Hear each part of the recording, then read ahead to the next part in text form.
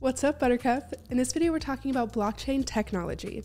So this is a very important concept to understand because it is the backbone behind cryptocurrencies, smart contracts, honestly, the whole world of Web3. So I'm excited to talk about it. Blockchain is a type of technology that stores and records data. Its purpose is to eliminate the need for a middleman to facilitate digital relationships. I'm going to get into what this means and how it all works. Let's start with a block. A block is a collection of data. It can be a record of transactions, it can be smart contracts, documents, files. Let's use Bitcoin, for example. Each block on the Bitcoin blockchain is a financial ledger, which is a collection of financial accounts. Each block contains a timestamp, so the records are encrypted in time. Blocks also have a finite amount of storage, so when one block fills up, it has to be added to the network. This process is called being mined. I'm gonna have a whole video going into this topic because it is a little complicated, but this mining method is called proof of work, which is used for Bitcoin and Ethereum. It's a slow, energy-draining process. There are new methods that have been developed that are a lot more efficient, and again, I will have whole videos about that,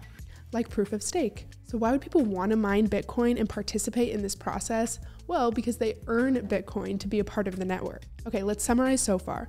Whoever solves the block finds the hash, which gets the reward, and that new block is added to the network. An important thing to note is the next block's hash or password is calculated using the hash from the previous block. This is where the entire magic of the chain comes in, because if you want to change one block, it affects all the other blocks beforehand. The result is a ledger of data, in Bitcoin's case, a record of transactions that cannot be changed and that are encrypted in time. So a key feature of the blockchain is that it is decentralized. We keep coming back to this word. So let me explain how this works. A centralized organization would be like a traditional bank, where one entity has the power to control your funds, view your funds, have access to that information, and make decisions. On the other hand, a decentralized banking system would be like Bitcoin, where anyone can mine, vote on the blockchain, and download the transaction history. In Bitcoin's case, voting on the blockchain means approving and recording transactions. So going back to that decentralized aspect, there is no one single master copy of the blockchain.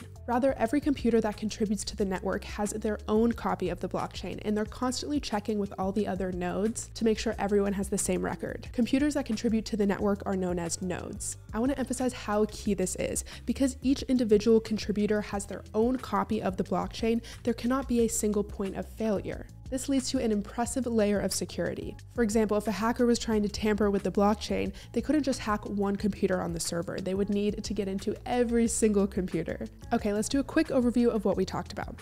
Blockchain. So a block is a record of data. Computers work on a decentralized network to find the hash or the password to that block. When the computer finds the right solution, that block is added to the network and that computer receives a reward. After that block is added to the chain, its hash or its password is used to calculate that of the next block, which creates a chain of data that cannot be changed. And that is what blockchain technology is. So some examples of the biggest blockchains include Bitcoin, Solana, Ethereum. Bitcoin is only a store of value, where Ethereum is a little bit different. You can build decentralized apps. We will have more videos going in depth about that. I wanted this video to be a general overview of what blockchain technology is, because it really is the heart of Web3. I hope this video was a helpful introduction. I know a big kind of part that we skipped out on was the mining. Like, what is that math situation that's actually happening? And I'm gonna have a whole separate video just on that, because there's a lot of different ways to do it. And I think it's most helpful to have these short videos about one specific topic and make a playlist where they can all live, rather than just make one giant long video trying to tackle all these different topics. All right, I hope this video was helpful. If it was, consider giving it a thumbs up, and I'll see you in the next one. Peace.